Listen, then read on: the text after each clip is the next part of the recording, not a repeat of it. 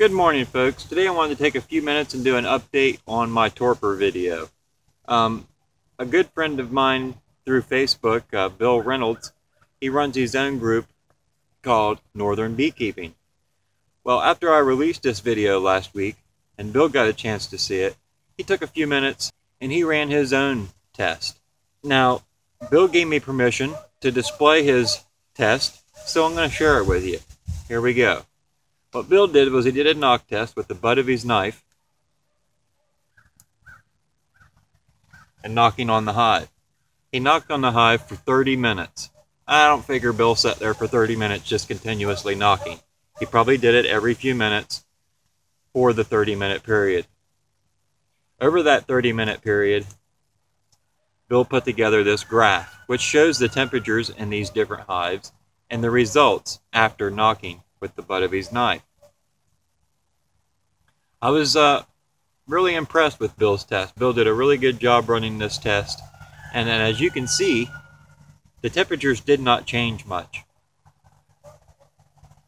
So I want to thank Bill for running that test and sharing it with everybody, and I would still like to run my own test. Right now, you know, it's 59 degrees here in Ohio, and it's like December 14th, I believe. And, you know, by now we should be in the 30s, and we haven't really seen that but a few days. Now, we do have some 30s coming in about a week, so I want to take this chance today and go ahead and install a temperature probe in this colony here behind me. That way, once Friday gets here, I can start to do my own little testing. And I'm figuring maybe next winter I'll do a more thorough test. And what I would like to do is maybe take at least one hive, get it on a good set of scales, and these scales are going to have to be very sensitive because you're going to want them to notice every little bit of weight that vanishes from the hive.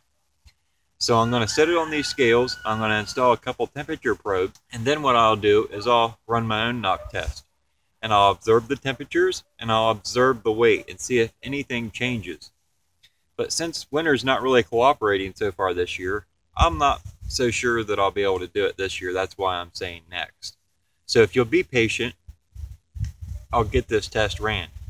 But you're going to have to be patient. And until then, we can use Bill's results to show that not really a whole lot changed by knocking on the hive. Now, this still has my attention, and I still think that I will reduce the amount of knocking I do on the hive, if any. I think this temperature probe has something to it. And I see a lot of people using these wireless weather stations where you can set one up outside and take one inside and read what the probe's reading outside from your wireless device. So that's another idea. You wouldn't have to have one of these multimeters. So I'm going to go ahead and take a couple minutes, install this temperature probe. And one thing I want to point out is if you get in your colony this time of year to install a temperature probe or to add food, whatever it might be, don't expect the temperament of your colony to be the same. And the reason for that is, you know, this is a different type of year for the bees. They don't have anything to work. All their food is wrapped up inside of this box. So they're going to protect it. They're not going to be the same bees. So go into it.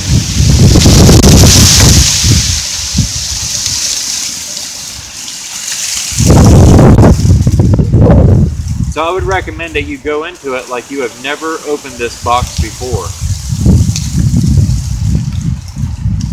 Alright, well, I'm going to throw my jacket on, fire my smoker up, and we'll get in here and install this temperature probe. Now, I don't want to break open any more of the box than need be because the bees have all this stuff sealed together with propolis, and that's going to keep any drafts down on the colony. So I want to be quick and effective.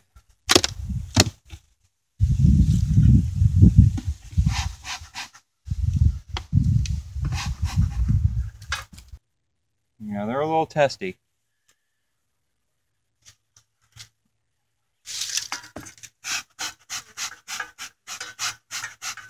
And I'd like to lay my probe right there on top of that box so that it's equally between the two.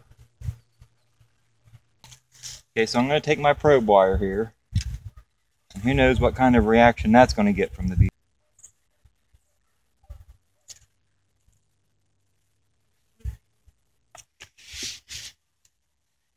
Now keep in mind, it is in the 60s here this morning. We're 25 degrees Celsius. But that's what we're reading in there right now. And the outside temperature, when I looked a few minutes ago, was about 63. Now, as I said, Friday, and today is Monday, we're going to be in the 30s. So it'll be interesting to see what we can note from this thermometer probe.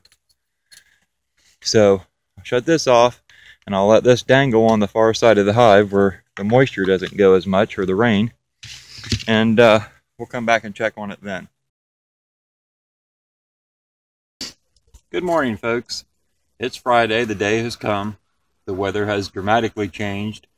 It's bouncing around between 29 and 30 degrees here this morning. So I'm anxious to check the temperature on the colony behind me and see where things have landed this morning as far as the temperature.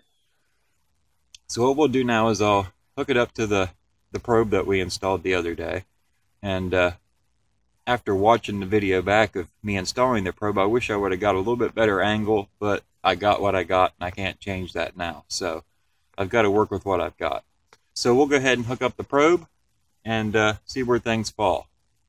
Okay, so I never really showed you my voltmeter. This is the one I bought from Harbor Freight, and I have less than $30 in this. And it came with the 2 voltmeter cables and this one probe. Okay, so I've got it plugged in. We'll kick up the screen here so you guys can see. So the temperature is pretty high, so that's making me think that the probe is right in the center of the cluster inside the box. So what I can do is use this to monitor the rest of the year without tapping on the box and tell how my bees are doing. Now obviously if it was closer to a temperature that matched the outside temperature, then the bees are most likely dead or the probe has failed to work. So that being said, that is my little probe test. I'm going to go ahead and unhook it now. So I hope this test is give you a little bit more knowledge on torpor, and maybe made you think about using some probes to check your temperature of your hives versus knocking. Now it doesn't seem that the knocking has done as much damage as I originally was told, but you know, that has really yet to be completely proven without a set of scales, and at the same time, when this engineer that I spoke of in the original torpor video ran his test, this was during the polar vortex. So at these extremely cold temperatures, did that make the difference? Is that why we're not getting the same results now? Because now we're in El Nino. We just keep going from one extreme weather condition to the other. So it's hard to really do a fine-tuned test when the weather is jumping around like it is. So at this point, I would just suggest keep knocking to a minimum. And if you're able to afford some kind of a temperature probe, go do that. And make that part of your way of checking your hives. And see what kind of information you can learn from your temperature probes. So until next time, thanks for watching JC's Bees. And if you like this video, don't forget to thumbs up. I appreciate it.